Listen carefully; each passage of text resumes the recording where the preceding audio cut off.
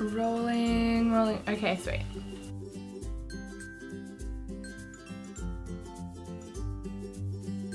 So this week's video, I'm actually going to do like, okay, this week's video is on teaching research and investigation skills in modern history. Me being a student teacher, this is going to be my future. So basically, what I had to do was I had to look at an article, and I went through this article, and the article that I chose was Valerie S. Thaler's journal article, Teaching Historical Research in Generation Y, One Instructor's Approach. So basically, she went through all this research that she did, and then she basically did it with her class and wrote about it. This is a little statement that she said. Screen media, be it television, videos or computer games, rival that time spent playing outdoors. The most significant loser in our transition to digital media has been print sources. Things like sources from the library. It's true though, it's so true. Just look at today. Who actually goes to the library, like legit? What is even a library? Like, no one actually goes there anymore. Except, you know, to borrow like DVDs, music, stuff like that. Most people do like a quick Google search. It's pretty easy. You can do it on your phone, wherever you are. It's just, knowledge is at our fingertips more than any other time in the Earth's history.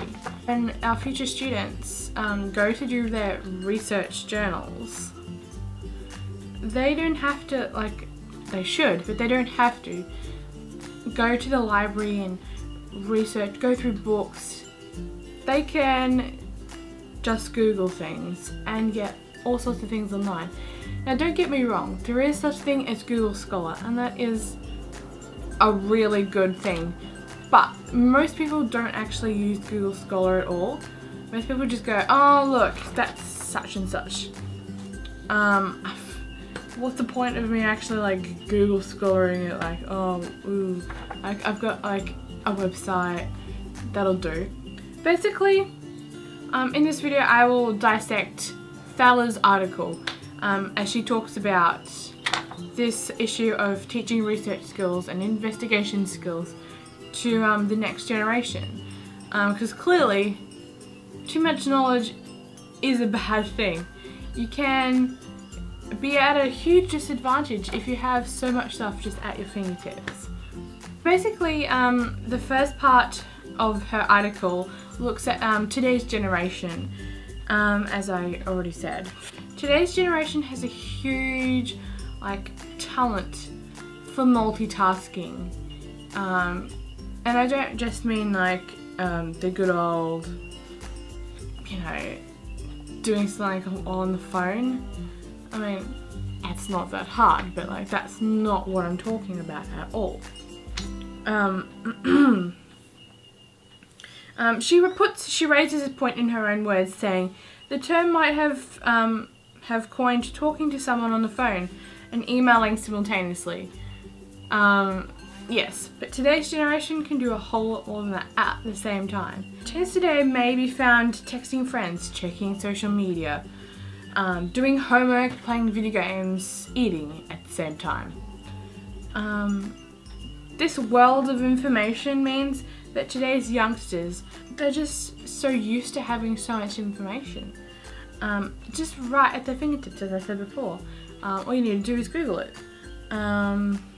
There's no point in going to the library, or buying books for that matter.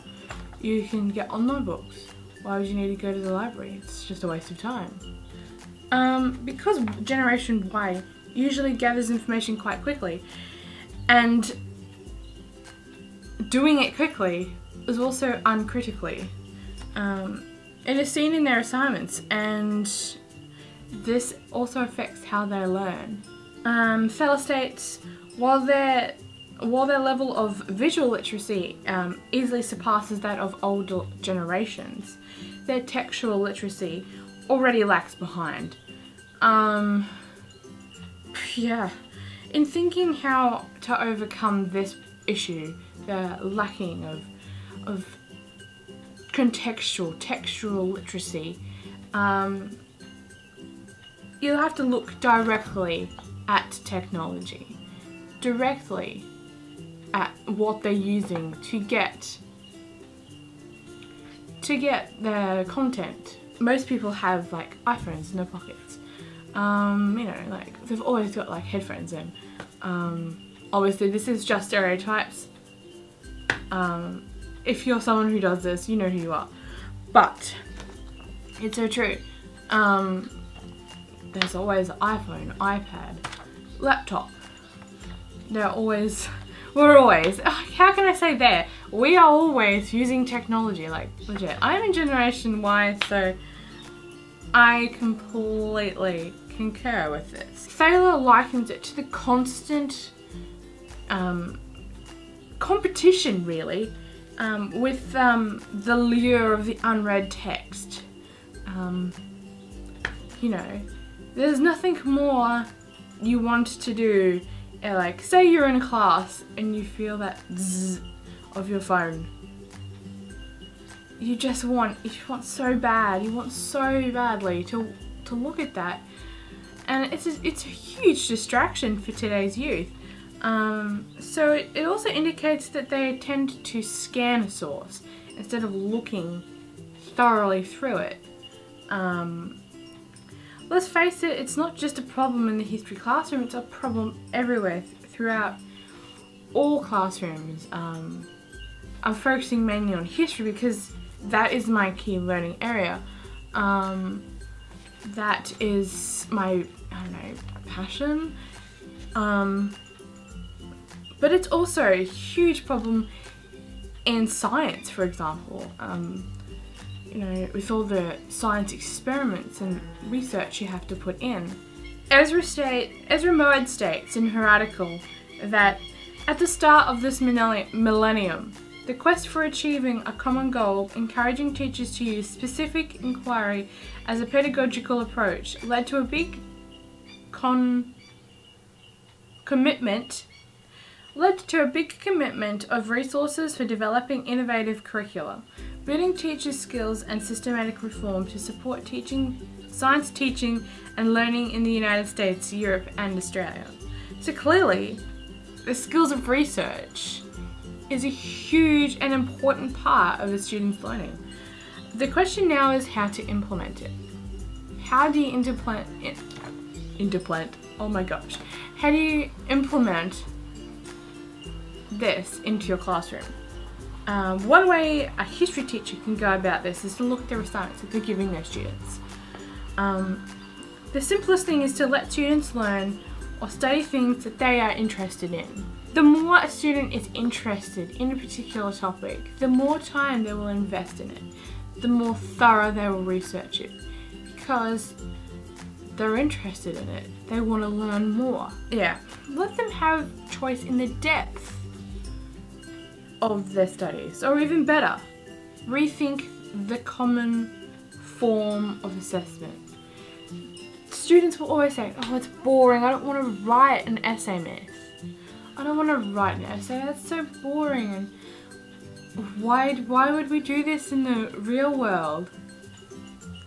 Has a fair point, unless you're going to do your PhD, but that's beside the point. Look at the individual talents and interests of the students. Thaler adds that taking students to a library, showing them and introducing them to their librarian, and just showing them how useful it is to get books, showing them and introducing them to encyclopedias, or even electronic ones, if that helps them in any sort of, any way. Introducing them to the school librarian and teaching them the basic skills of gathering basic facts. Creating a list of useful terms that they could use. Teaching them how to catalogue sources. Generating the initial list of secondary secondary sources. This is one huge tip for the library, a library student. It could help them in many ways. Even if your school doesn't have a library, just sit with the students, like sit them down, get them to look at sources, and you could always show them the octopus tree. Sorry students, if you don't know about that one and your teacher tries it on you, you know it now. But basically, just get them to look at a source, get them to evaluate whether it's legitimate or not. This is a huge part of research. They need to know what sources are useful. However, the main problem with these assignments is not just the research question itself. I mean, the research itself, it's also the question, as I just alluded to. However, that is only the beginning. The big thing students struggle with is the research question itself. This is part of their assignment. It's a huge part of their assignment. And it will guide their information that they gather. In Thaler's article, she describes how she implements teaching research and investigation skills. In fact, she actually talks about how she uses group work as a form of teaching method, which is one that you would not normally associate with, like, research and such. She says that the research question is the frame that will help determine what sources are most relevant. This can be achieved by doing a simple inquiry log. Group work in class clearly plays to students' strengths and helps ease the way the faint-hearted may struggle, particularly at the end of the semester, but the vast majority have come out ahead. It's a novel approach and one that we don't usually think of when we associate in class research and investigation. It's something that the research stuff happens by itself. You don't usually say, you know what, let's do group work.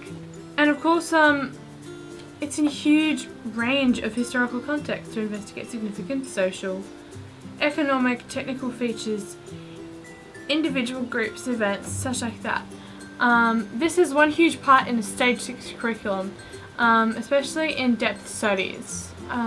As I mentioned, the log, research logs, it basically gets the students to look at a source, whether it's applicable, whether it's not, what kind of source it is, how it will be useful, things like that. So, some final words from Thaler. Generation Y students are by nature expert sprinters in many ways of their lives, and have been rewarded for their ability to go so fast and produce results quickly. However, it's time they learn to slow down. Anyway, so if you liked this video, please give it a massive thumbs up. That'll be like so much appreciated. I'm sorry for this end lighting. It's basically because it started to rain outside, so yeah. Anyway, so if you love this video, give it a massive thumbs up. Don't forget to hit that subscribe button if you want to see more in the future. Until next week, see ya.